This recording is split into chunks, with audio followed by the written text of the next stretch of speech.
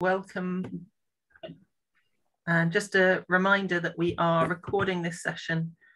You've got the chat function down the bottom and the reactions as per normal. We'd love to hear where it is you're joining us from. And I'm going to pass over to Naomi, our host for this morning. Yeah, hello.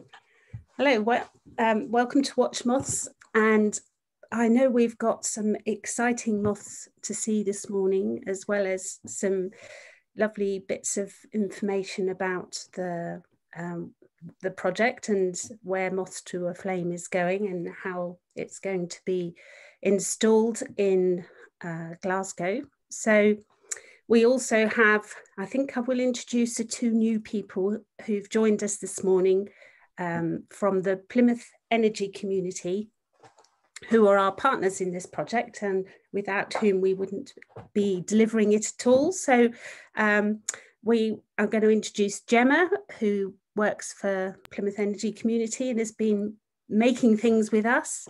Jemma, hi. Good morning, everybody. Yeah, this is my first Watch Moths and very excited to be here. Thank you. And also Claire Mains, who has been the Good morning. Yeah. Oh, that's lovely. Thank you very much. Thank you for having me. I always worry that I'm talking about things that are so far apart from moths, but as we've gone on, I think I've learned that everything's very well connected. So yeah, thanks for having me again. Good morning. Thank you. So let's go straight over to Simon and see in Mike and Biddy Walton's garden and see what they have found. They had 2 traps out last night and it's in Exeter. Morning, everybody. Morning. Hello. We're going to do a little tour around the garden first, very quickly, because I know there's some brilliant moths to for the reveal. Come on, Mike, show us around the garden. Yes. So we're in Exeter, and yeah, Mike had his homemade trap out down here. Yeah, in this area we've got some nice shrubs here, and they've got a lovely hazel tree, which I think you said that's come with you from your very moved house twice, actually. That hazel tree, because we're so fond of it. Moved house twice, yes. And what have we got? A lovely pond here. Isn't that superb? Quite a lovely pond. Elder at the back there, some big elder flowers, lots of shrubs. I think that's a flax, is it? New Zealand flax, I think. So that's I've had my trap down there. We're only halfway through that one, so of course we got the Clifton nonpareils lurking in there somewhere. There's maybe you can just about see a cypress tree there. We've had cypress pugs at the time we were here. Apple tree.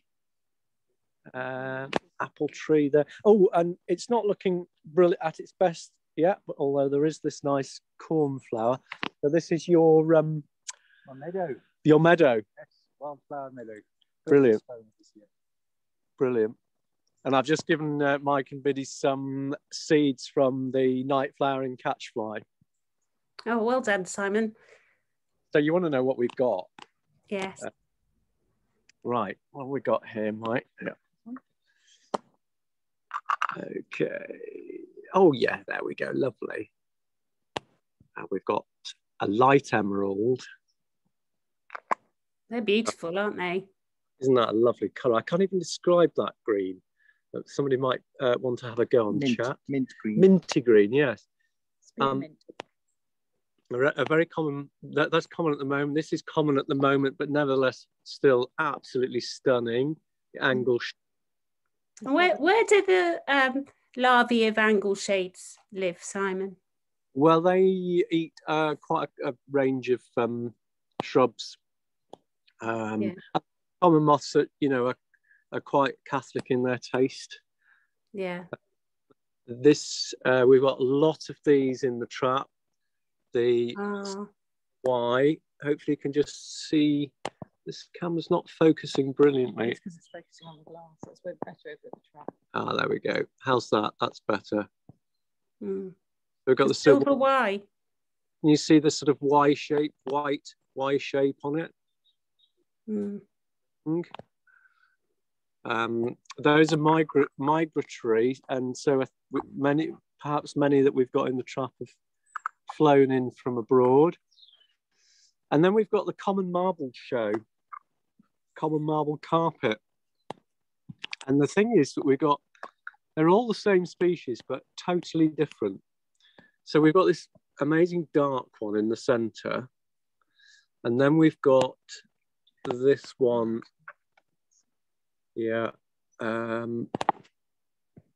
with the creamy markings on it. And then we've got this one.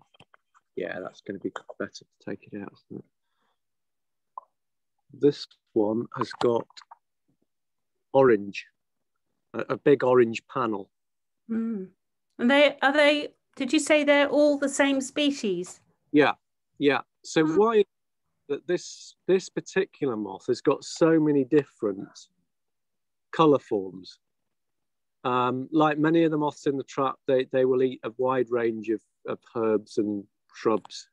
So it's not about food. Sometimes it can be about what particular food the larvae caterpillars are eating, but I don't think that's the case here. And people on the line might be able to explain why they're so different. John might be able to do that later because he's a better ecologist than I am. We've got Willow Beauty there. Almost done, and a snout. And a snout. Oh my! Sorry, buddy. Oh yeah, we've got a flying common marble carpet. And the snout. And the snout, yeah. It has got what's the snout doing, Simon? What's it there for? Is it a nose, or is it just a sort of remnant of something evolved? It's the mouth parts. Oh, right, okay. Yeah. Oh, and there's a brimstone. Oh, you got some beautiful moths last night then. Oh, this is nice. We're really pleased with this one. Which go on, Biddy, tell us what this one looks like. 1970s carpet, I thought. Yeah. Did you get that? Not quite. Didn't quite hear. 1970s. It's got a fancier name than that. Ranunculus large. Oh, right. It's a large ranunculus, but I think Biddy's absolutely right. It looks like a 1970s carpet. Oh yes. I'm sure this camera isn't doing a brilliant job of focusing for some reason. We will do, I think. I think we'll have a pause, and can we come back and show you the rest of the trap? Because yes, we can. Yeah, we can go on to Jacqui Brown or Jacqui Stubbins in Cheltenham, and then come back to you. That's great. So let's have a see what Jacqui's got in her traps. Because you got those amazing. You had those amazing the sugar syrup from that your boy was painting, and you had two other sorts of traps, didn't you? We did, yeah. So on the sugar syrup, I tried a recipe last week and had square spot rustics on it. But last night my kids just made all sorts of mixtures from things out of the back of the cupboard. And the one they apparently put Marmite in, that attracted loads of daddy long legs. So that's all that we had. So I stayed up for about an hour after last night's broadcast, and that's all that we found on those. But I'm still pleased we've got daddy long legs. I know they're not moths, but they're insects, and insect numbers are plummeting, so it's always lovely to see anything really. And what else did we have? Well, I set up another trap at my mum's garden, and it's highly exciting because we're wearing blue today, because we had a very special blue visitor, and I'm just going to show it you. My overhead camera's not working, but I'm going to try and get him out. He's settled. So let's have a see if he will behave. If you can see. Gosh, he's enormous. He's absolutely enormous. This is a Clifton non-Variel. I was so lucky to see him. So I'm sure John will know a lot about these, but apparently 5 years ago they were thought to be extinct in this country, and I think they've sort of migrated, which is amazing. and they're sort of setting up colonies. But he's quite sleepy at the moment. But when I was getting him out, he flashes his beautiful blue wings. So I will try to sort of nudge him a bit, and he might fly off. We're indoors, so hopefully, and see if he'll show you his beautiful blue underwings. But let's see if I can make him show. Did you get a flash then? Yeah, a little tiny one. There we go. See the blue? Yeah. Oh, there we go. He's getting ready. He's vibrating a bit. I think he might fly. So there we go. Super lucky. And so does your mum live just around the corner? Does she live in the Cheltenham area? Yeah, she's just a few streets away from me. So, and we were just using a Robinson 20 watt arcnitic bulb, and there was hardly anything else in the trap. So I was expecting loads of large yellow wings and Cetaceous Hebrew characters like I had last weekend. I had 45 LYUs and goodness knows how many Cetaceous Hebrew characters. But I think he'd frighten them all away because there was literally, you know, maybe 5 or 6 other moths in there. So yeah, so super lucky. Yeah. So those moths, there's a question there saying, what do they feed on, Jacqui? I think it's aspen, but maybe I think the caterpillars feed on aspen. So yeah. And the moths themselves, are they the sort of moths that don't have mouthpieces? You know, they don't have mouths. They're basically out flying to find a mate. Yeah, I think that's right. Well, I'm just looking. Do you know what? I don't know whether this one feeds. I don't know because I haven't. Maybe John. Yeah, it does. Yeah, it's got a tongue. It's the sort of moth that actually comes more regularly to sugar. So okay. Look out on your sugar patches. And actually, the underside is the best bit. I think it's stunning. Yeah, let's try and get on. Oh. Yeah. Black and white markings are amazing. Yeah. Have you found them, John, in your garden? Did you say? I caught one once. Yeah. Yeah. Yeah, they feed on poplars as well, I think, because there's not that many aspens around, but there's lots of these moths now. So they can't just eat aspens.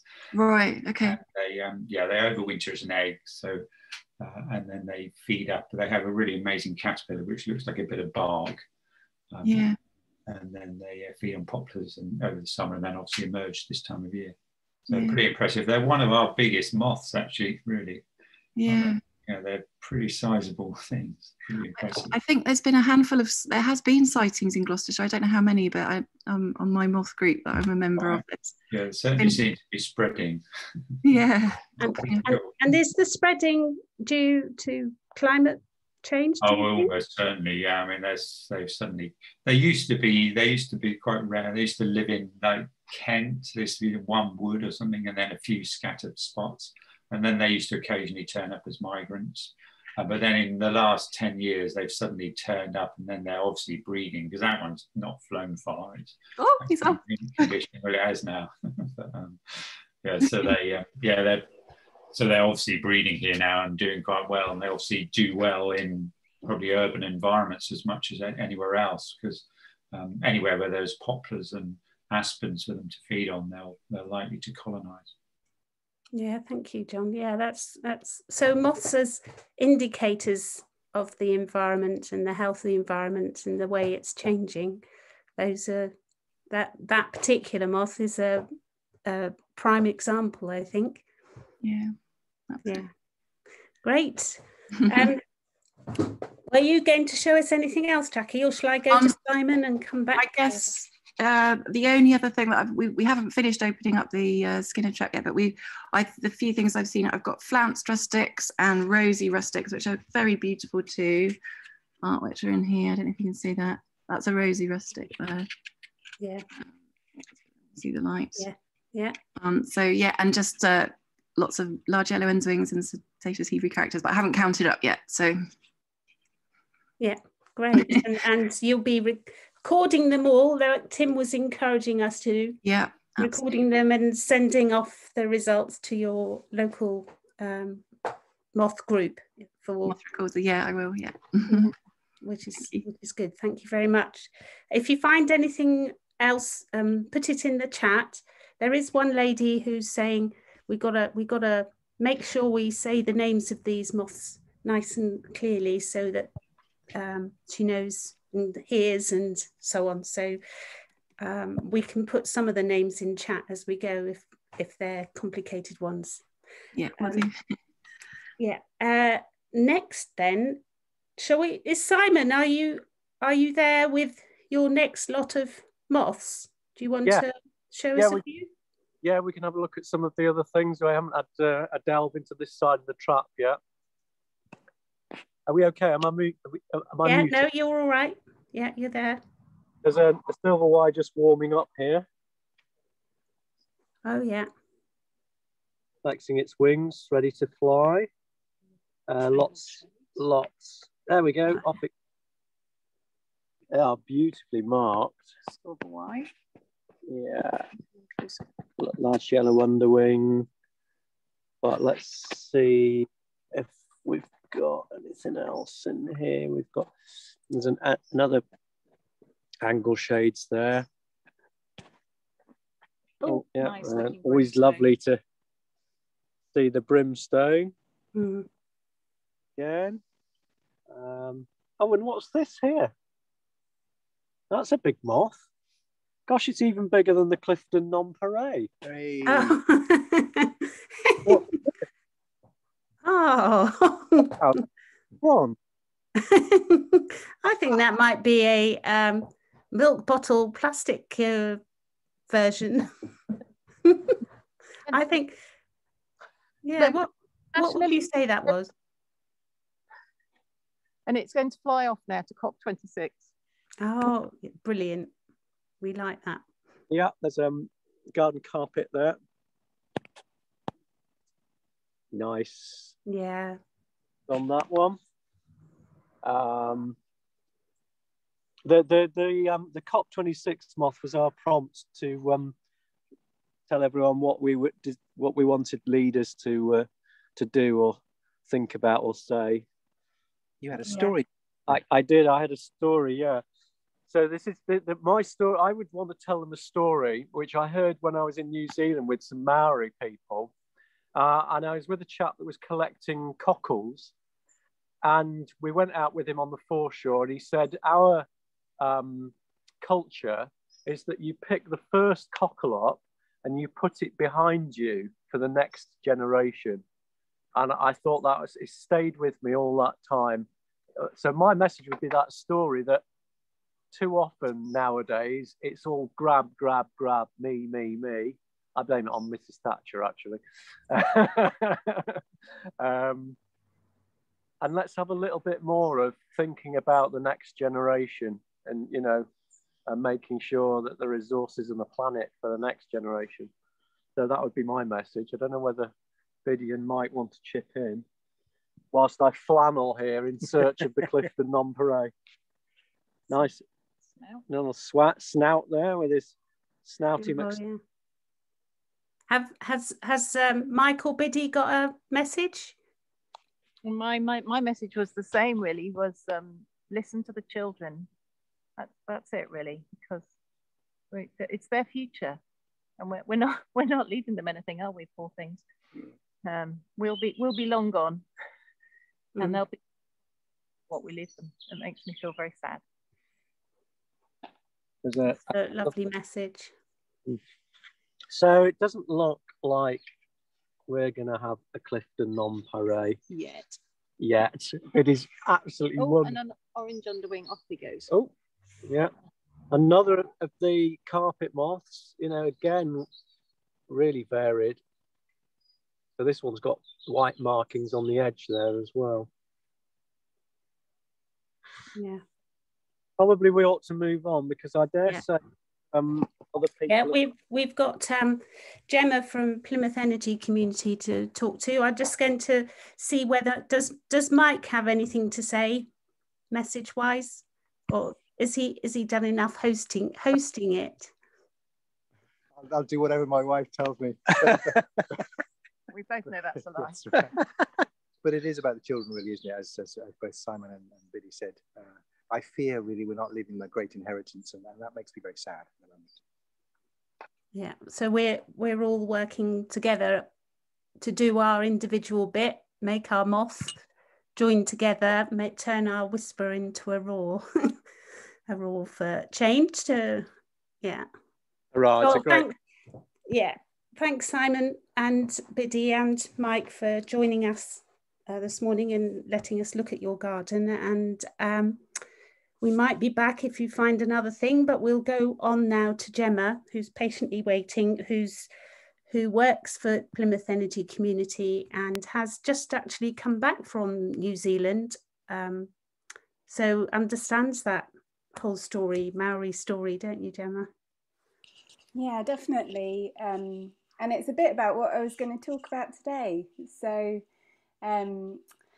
yeah, last week it was wonderful to come in and help make the sound vessels that will carry the voices, the messages to the delegates at COP. And most of my time is spent in front of a computer, so it was really lovely to get out for the day and come and do something different. There was also something in knowing the importance of the message that these sound vessels will carry. Like, I love the concept of, like, it's a collective visioning, all of us sharing our stories and our wishes and, you know, everything we hope for, I guess, the more beautiful world our hearts know is possible.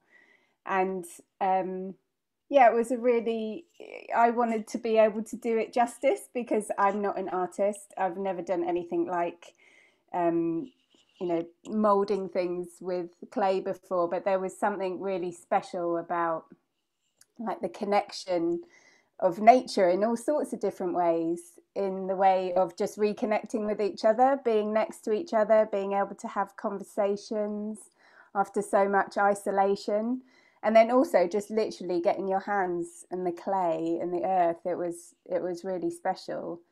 So continuing the Aotearoa New Zealand theme, the one that I made was a koru. So the koru, it's just at the bottom there. It's the lid to another bit that I made. And in Maori culture, in Maori worldview, the koru, which kind of symbolises the unfurling of the silver fern, means new beginnings,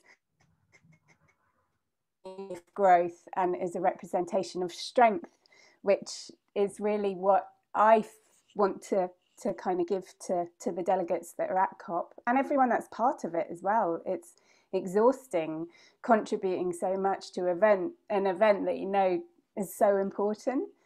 So yeah, strength and new beginnings, and my message for them would definitely leave your egos behind. This is about the future of all beings, and also raise the voices of the people that have had the least impact. I mean, the least contribution, but are having the most impact on them already. So that's my kind of message, and thank you for such a beautiful experience of contributing to making the sound vessels. It was really lovely, and it was wonderful to see the kind of wide diversity of what everybody made and contributed. So yeah, thank you. I just hope it's strong enough to make the journey up there. Doesn't kind of I'm sure, thank you, Jemma. I'm sure the clay vessels that we've been making will be strong enough. We shall pack them up and, you know, take them carefully. Yes. Yeah, so, thank you. Yeah, thanks. Jenny, have you got any more to say about messages that we've been connecting? So I just wanted to share that screen again. If I can, here we go. No, that's again. So yeah, just to reiterate really what Jemma said, it was such a wonderful experience to be in that space together and making, and away from the screen for a few days. So we had the 3 days, and we invited lots of people who've been involved in the project. Unfortunately, we couldn't invite everybody, but we had quite a range of people with different input into the project who came along, who we just haven't really seen in person. We've seen them through this screen, and as Jemma was saying, being given the time and the clay and the freedom to play, the range of vessels that came out of it. And the main consideration was that the speaker needed to fit inside, and then there needed to be openings for the sound to get out, and kind of thinking about the botanic gardens and the various challenges that those are going to throw at us in terms of moisture levels and things like that. But it just, I think, kind of comparing again to the messages that we're receiving, the variety, and that no message is right or wrong. Everybody has their thing to say, and it's all so relevant, so important. And then that's what we are trying to do, is to demonstrate that diversity of message, that diversity of voices, that there is no one solution, but that if we all work together, then all those little jigsaw pieces hopefully will fit together to be making a positive change for the future. So, yeah. Okay, thanks. So now, moving away from messages for a little while, we'll go back to our lovely moths, who each and individually send their own message. They're just living their lives as best as they can in nature. So I think we're moving on to Tim. Tim is in Herefordshire. And are you there, Tim? Oh, you're muted at the moment. Muted, yeah. Can you hear me now? Yes, I can. Good stuff. So I thought I'd start off with, I just had this canary shouldered thorn on my finger, so I thought it was a good time to see that one. They're quite common at this time of year, and they're absolutely beautiful. They have this really bright, zesty yellow body. They're really furry, and they have these lovely antennae as well. And the antennae, Tim, that's a male? That's right. Yeah, it's a male. So it'll be picking up the pheromones of the females. So yeah, there's quite a few in this trap this morning. I did have a little. I did have a bit of a sort of oh my goodness moment, because I did see a big moth on the wall, and I thought it was a blue underwing, but no chance of that. But it kind of looks a lot smaller than that, really. I don't know if you can see that there. It is actually a red underwing.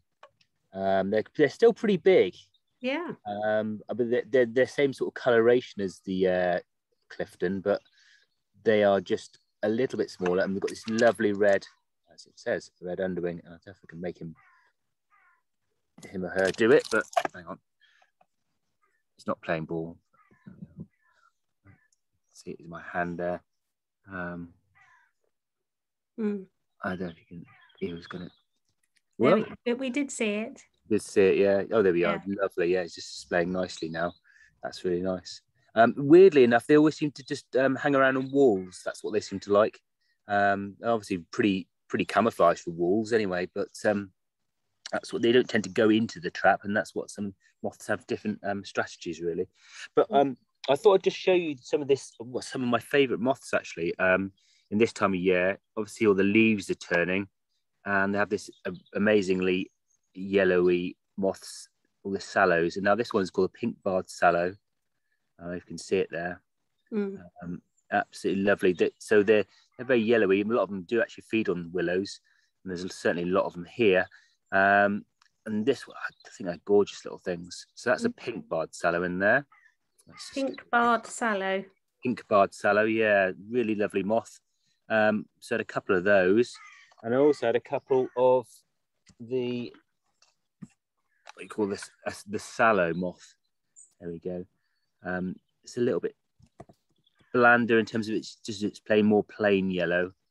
So that's very nice as well. So that one's just called a sallow. Just called a sallow, yeah, and it does feed on sallows. It feeds on willows, and there's certainly a lot of them here. I did also get rosy rustics as well as common marbled carpets. Let's have a look at this. He's going to he's flown away. Okay, angle shades. And obviously, I think Simon had one of these as well. They look like, again, they're amazing camouflage in terms of they're crumpled up and they look like an old leaf or something, I guess. Yeah, they're one of my favourites. Yeah, when you get a really crisp one, that's just it's lovely. It really are nice moths. So let's see what else we've got in here. I did get a rosy rustic as well, but he's playing dead, I think. Oh dear. At least he's playing dead. I don't know if he is dead. Oh no, he's not. He is alive, but where is he? There we go. Oh yeah. He's in there somewhere. There we go. What was that? What's the function of the bumps on the back? Is that literally just camouflage, or is Again, I think it's cryptic camouflage. Yeah, I guess. Yeah, I don't really know myself, but I think it's pretty camouflage, because you imagine that branches and that sort of thing which they rest on, they're not uniformly flat or anything, so they need to blend in, really. That's what I reckon, anyway. Oh, and I also got one of my favourite moths, and I know people like the hawk moths and that sort of thing, but I've got a frosted orange, which is a lovely thing. The camera doesn't really pick it out enough for you to see it properly, but if you have a look at a book, they're absolutely gorgeous little things. Just because I like the colour, really. They're lovely little frosted orange. I'm quite pleased to get that one, really. I haven't seen it in my garden. So, I'm not sure that Watch Moths has had a frosted orange before. Oh, that's good. That's a new one. Where does that hang out as a larvae? Do you know? I don't know offhand. Maybe John does. I'll look it up, unless he can beat me to it with his mind. Frosted orange 376. There we are. So various things: thistles, burdocks, foxglove. So bit of a Catholic taste, so that'd be quite good for its survival, really. I had a lot of feathered gothics as well. Let me just see if I can get a couple of those, and a beaded chestnut. I don't know if you can see, I've got a couple of those in there. There's a feathered gothic in there. Yeah. And another lovely frosted orange on the back of there, which I was. Oh yeah, and you can see the colours more. Yeah, they're really gorgeous little things. Have you got a yellow underwing as well poking out?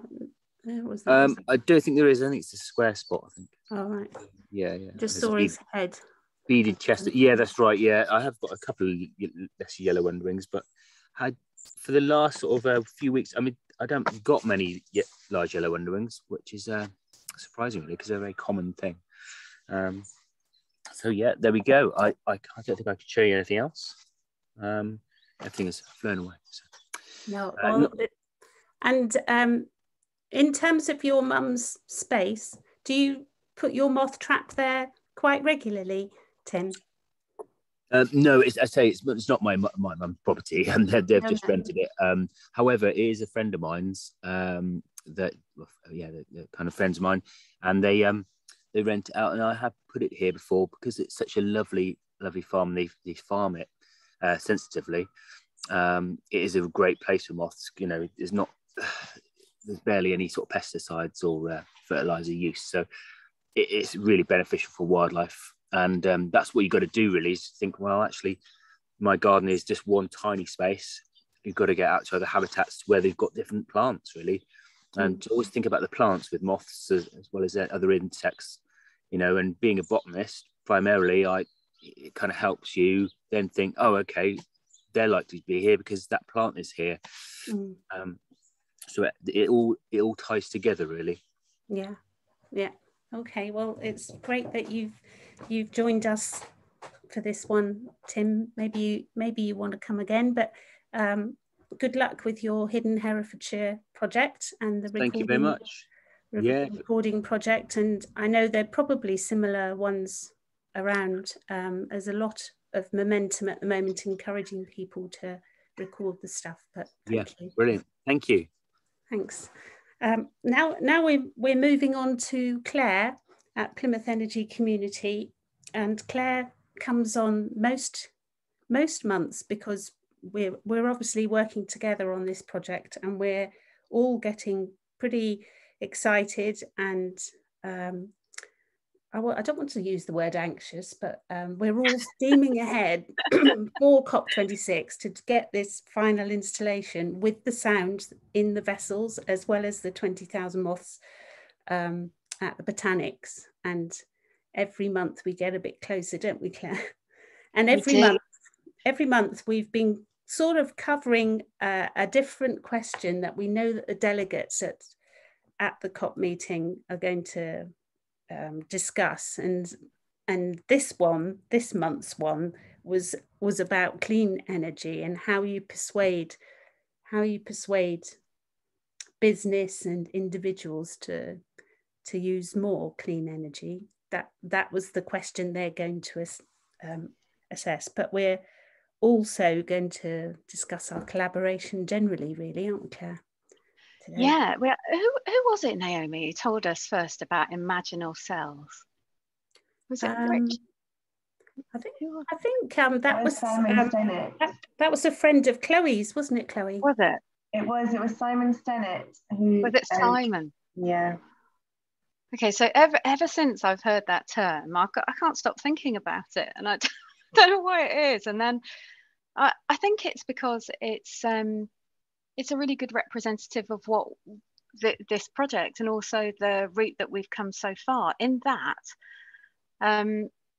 it has been in some ways a really odd collection of people coming together. And I mean, Peck met you, Chloe, and Naomi. Was it 2018, 2017, 2018, something like that, wasn't it? It was 2018, yeah. Yeah, 2018. And at the time we were doing, Peck has a sort of left field volunteer scheme in that we don't have traditional roles that we ask people to fulfill, but what we do is ask people to come along and learn about us, and then we'll learn about them and see if there's a role that we can play together. And in a way, I haven't stopped thinking about that moth soup with its imaginal cells floating around. And this whole project seems to have been a representation of that. We've created this great big soup. Well, it started as quite a small soup, to attract a wider audience and to talk to people who were, in different fields to those that Peck had certainly been speaking to before. So we were familiar with technicians, of course, because we have solar arrays. And also people who are very vulnerable, living in very vulnerable circumstances in Plymouth, because those are the people that we work to help when we try and alleviate fuel poverty, or at least come together to get them in better circumstances. But it did widen, and more people came in. So we had, a master glazier came in. Jenny, it's where we met you, isn't it? I mean, we hadn't met you before. And then all sorts of organisations across the city started joining in and showing interest. And then we've come to Watch Moths, and I don't know a botanist. I've never met a botanist before, Tim. Hello.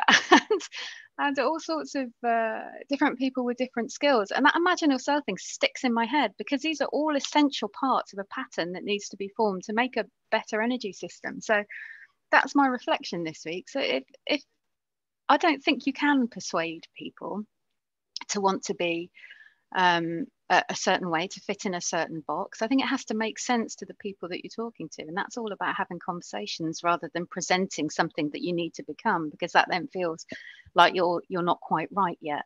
And I think if it's shown us one thing, it's that the Moths To A Flame, the whole Moths To A Flame thing is helping us do that. It's brought so many people. I was talking this morning, where's the furthest contribution we've had? And it's Australia.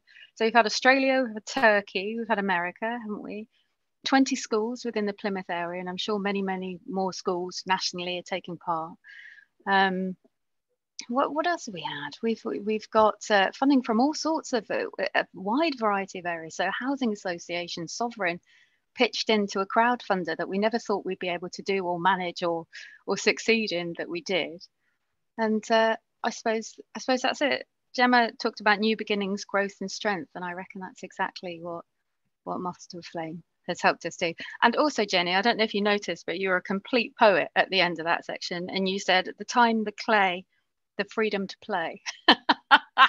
I'm going to change that. I'm going to nab it. I'm going to say Moths To A Flame as the time, the way, and the freedom to play, and that's how we'll get there. And that's it.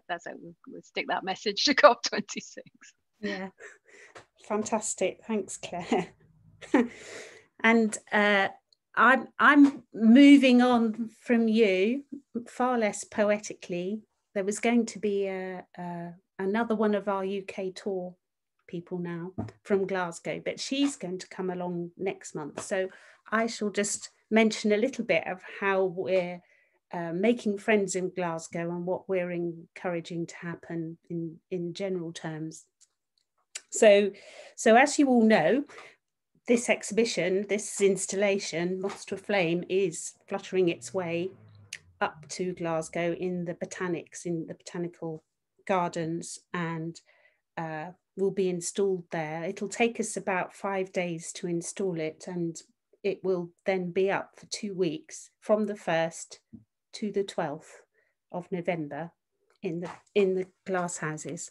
I don't know whether anybody watching is going, and if you are going, you can tell us on chat, because we will very soon be inviting people to come and see the installation, those people that are attending COP as well as others that are in Glasgow, as it were.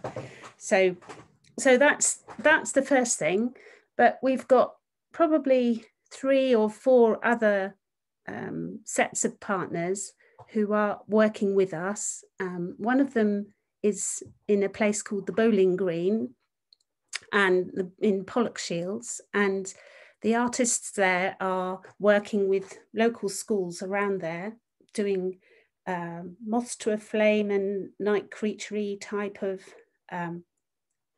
activities, and they're going to have a big community party in October, just before the COP26. So they're coming next month to tell us a bit more about that. And then there's the Children's Wood, which is a playground that has been left, a football ground really, that's just been left and has become a woodland. So over 20 years, various birch trees and others have colonized it, and it's one big wild playground in the middle of a whole load of blocks of flats, and there's some areas to grow. So they've had a big event and actually concentrated on insects. Moths To A Flame was part of that, and apparently they filled a tree with these plastic moths that similar to the one that Simon found in his trap. Maybe it flew down, I don't know, but that's another partner. And then near there's this puppet centre, and the puppets is a bit of an odd one, but Chloe used to be a puppeteer long while ago. Anyway, we had this contact, and they have decided to be our Glasgow address for last minute moths. And also we can use that space to sew together our last strings. We can use it as a making space. They're just a little way from the Botanic Gardens. So, you know, all the time you find new partners and people that you can work with to help support your project. And like Claire was talking about, this moth soup that happens with individuals within that sort of registering each other and working out how to work better together. That's sort of what's going on up in Glasgow. And I think there's also Glasgow community energy as well. So there's an artist there called Ellie Harrison, and she has her own project of some signs that are about the climate future, which have been travelling around the UK, and they're all going to merge in Glasgow for COP26. But she manages the Glasgow community energy, so we've been working with them, and we'll hope to do some promotion and share the energy themes with them and with PEC across Glasgow during COP. There's tons of schools as well being involved. So that's a sort of start of what's going on in Glasgow leading up over the next month. And then in October, you'll hear more, and then we'll be there. So it's not long. Right, that's me covering that bit. I think finally, we are going to go over and see John Walters and the little film that you took at a site a week or two ago, John. Yes. And see what moths have been found, and then any other mothy stories. And we're a little bit ahead of ourselves today, but that's no bad thing. But I might give the other mothers a chance if any other moths have been found just before we leave. But let's see what you've found. Okay, yeah, I'll talk over it as it comes up. Right, so this is just up on the edge of the moor, up near Shipley Bridge. I was working up there, and I asked if I could set the moth trap up, so I set it up. It was just under 2 weeks ago now. It's nice and mild, but a good selection of autumn moths. You see, I put out all my sheets and bits of old projector screens, which are good for reflecting the light out. And there's one of the egg boxes. Then you see lots of moth brimstones and some centre-barred sallows you see in there. Lots of large yellow underwings. This is a straw dot moth. That's as the dusky thorn moth.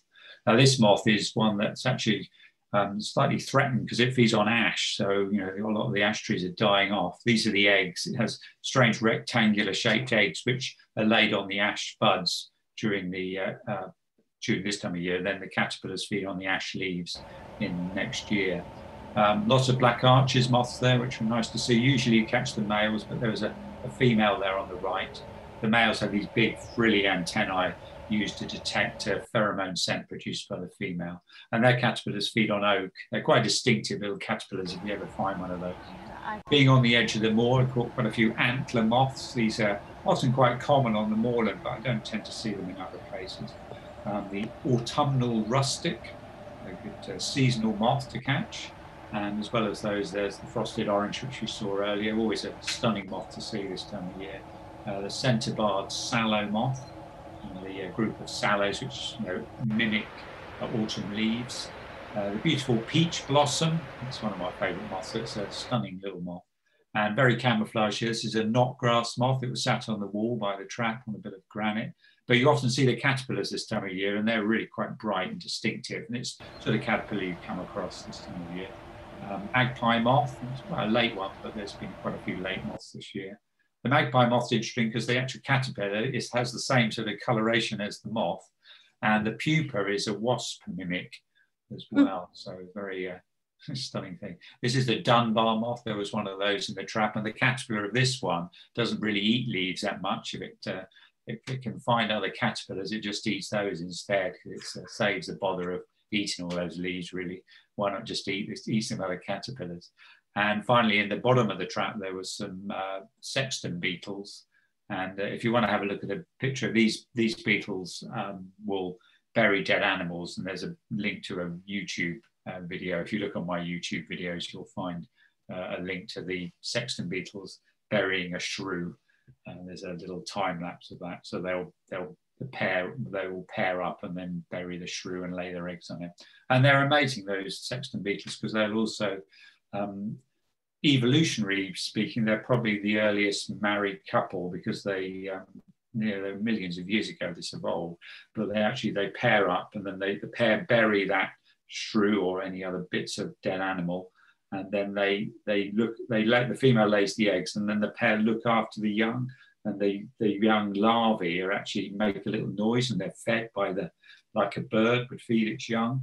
So the adults will feed those larvae, which is very unusual in insects. So fascinating things. And if you look online, you'll find some videos of these little larvae being fed by the adult beetles. What was the name of the beetle again? They're sexton beetles. Sexton beetle. Yeah, they feed on dead animals. You'll find if you run a moth trap, particularly this time of year, they seem to turn up. You'll find these orange and black, or sometimes they're all black beetles. If you take a whiff of them, they smell it. They spend all their lives in dead bodies, so they absolutely stink. So you might well just get a hint that they're in the trap from the smell of them.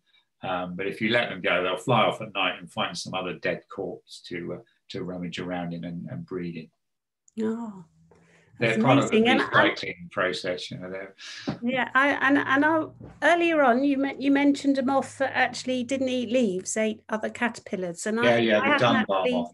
The Dunbar moth. Yeah, it will eat leaves, but it can't be bothered really. If it can find another caterpillar, why bother eating all the leaves? Cut out the middleman and just eat a caterpillar. Yeah, and all the proteins all just go straight in there. It's obviously these things evolve. Predators evolve in in all these systems, in all groups of animals. And there are, well, that's one in Britain which is known to be predatory. And there is a pug moth, I think it's in Hawaii, that eats, what does it eat? Eats other insects. It's a predatory larva. I mean, that's all it does. You know, it eats other insects. Mm. Well, it's amazing to learn about that whole spectrum of behaviours. Like Claire was mentioning earlier, there's, you know, a human spectrum of behaviours too, and yeah, we all sort of fit together like a jigsaw to create our ecosystems that we live in. Yeah. So insects, obviously, they've been around so long, so many millions of years, that they've diversified, in anything that they can possibly have thought of, they have by now, you know, evolutionary. So they live pretty well everywhere, and will feed on pretty well anything that's available, really.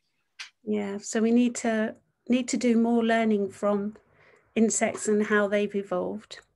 Well, certainly. I mean, you know, they are along with plants, they're the basis of all your life. You know, microorganisms, plants, and insect and plant interactions are the basis of all ecosystems, really. Mm. Have you read that book? What was it called? Is it called, Chloe, Entanglement? I'm halfway through it. Entangled Life, with the fungi. Entangled Life. Yeah, I mean, that just shows, doesn't it, how all these yeah, I mean, the significance of fungi.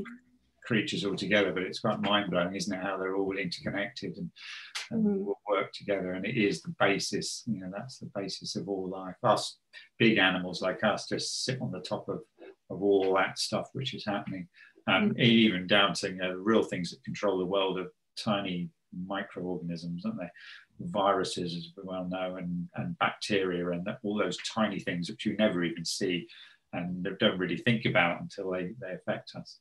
But they are what makes the world live.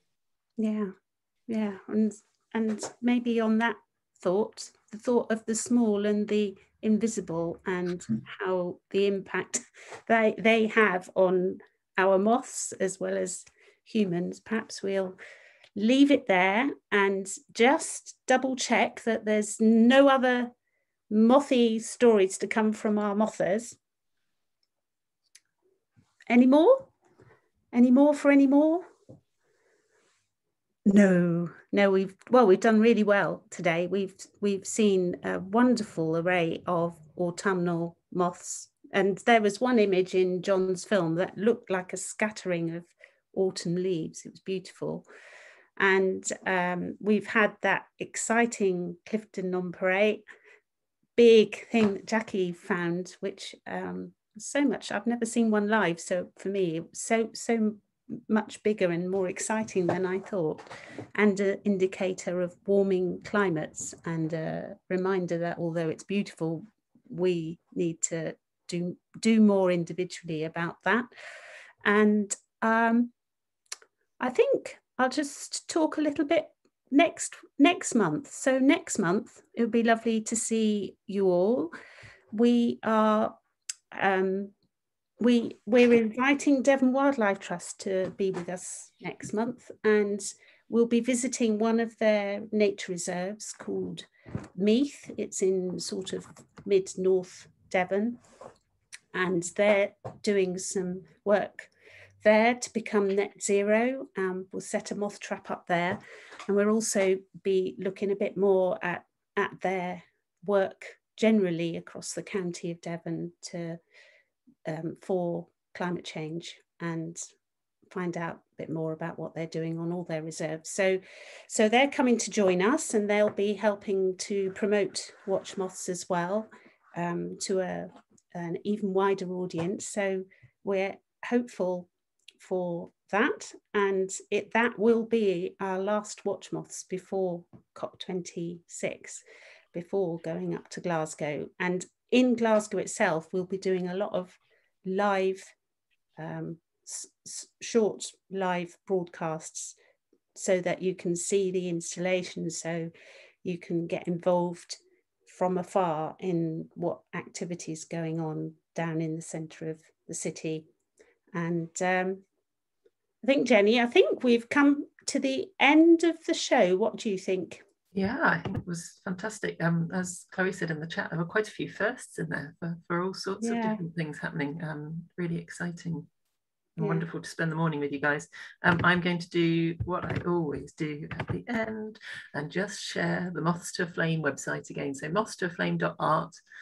If you are feeling creative and you would like to make some milk bottle moths, we would absolutely love to receive those. We've got quite a few already, but we definitely would like some more. We're asking people to send them in by the 9th of October to that Plymouth address, which is all the way down the bottom somewhere here. If for some reason you're not able to do the 9th of October, please do just drop us an email. We do have, as Naomi said, a postal address up in Glasgow, though we would really like to have the moths prepared, ready to hang in the Botanic Gardens when we get up there. So in the meantime, you can also please encourage friends, neighbours, colleagues to record their message of hope. All sorts of other things. We've got the shop here in terms of supporting the project. So we do have some funding, but everything helps to be able to get us all the way up to Glasgow. It's quite a long way to get up there. And otherwise, keep an eye on the news as to what's happening. Things happening in Oxfordshire, as we know, and events. We've got all sorts popping up on here, to the point where the pictures have begun to disappear because there's so many different things in the calendar. So yeah, it's exciting times. Look forward to seeing you at the next Watch Moths, which is, let's skim through to October. It's 15th, 16th of October. There we go, 15th, 16th. Yeah. In the calendar here, so you're able to book your tickets now. Please do pop in and say hello. And otherwise, just to drop us an email if you have any questions or ideas or suggestions. Love to hear them. And if I don't know whether Tim, there's one last question here, but I think maybe Tim's popped out now. But there's a chap there wondering what book Tim was using as a reference. I think it was the one with photographs in. Chloe, what was the name of that one? Oh, the one that you used. Oh, right, okay. Yeah. Jacqui's got a book there. This one? Yes. Yes, so Chris Manley, British Moths. I think that's one, and that is one that a lot of people use. It's got micro moths in as well, and it's a photograph. Yeah. So I'll just put this in the chat. And thank everybody for coming along, and see you in October. Thank you. Okay, thanks a lot. Thanks, John. Thanks. Bye-bye.